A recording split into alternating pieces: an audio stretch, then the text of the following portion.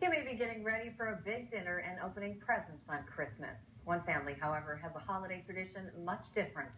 Tonight, they spread some holiday cheer at Sanford Children's Hospital, all in the name of their late brother. WDAY6 reporter Amy Unruh was there. She joins us live tonight with more. Amy? Kirsten, what started out as a small gift for Scott and Nikki Fossum's dad has now grown into a heartwarming memorial for their brother Cody. It's also becoming a way to make the season brighter for children going through the same thing that Cody did.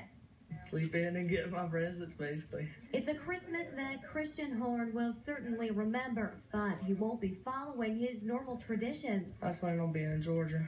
A few months ago, he and his mom were in a car crash near Tioga. He's been at the Sanford Children's Hospital ever since and will be for another few months. But while he may not be home, the Christmas spirit will still be with him. It means a lot. It means a lot to at least bring some kind of happiness to these kids. Green Bay Jack Talks about football, gifts of ice cream and wings, laughter and smiles from kids have now replaced presents for the Fossum family. Put our time forward and help others feel joy. But that happiness comes from heartache. He passed away when he was 17. He's the greatest person I've ever known. Scott and Nikki's family has spent long, sleepless nights at the Sanford Children's Hospital. 5 years ago, their brother Cody died from cancer. From then on out, their dad requested no more gifts, just good deeds. It's kind of pointless to give slippers and candies for Christmas. And it just meant a little bit more because Cody had so many things where people would give to him. My brother was up in the hospital.